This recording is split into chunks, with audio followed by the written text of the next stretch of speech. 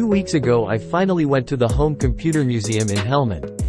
It is not really next door for me, but the curiosity about the museum eventually persuaded me to drive there on a Sunday afternoon.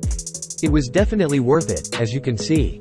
Especially the exposition of the computers on the desks representing the different time periods, which were matching the computer age, that evoked many nice memories to me. Bringing me back to the fun memories of that time. So definitely, yes, a nice museum to go to. And walk past all the different setups and showcases, and the many different software packages displayed. So many thanks to all the volunteers working here, who keep all of this in working order and display.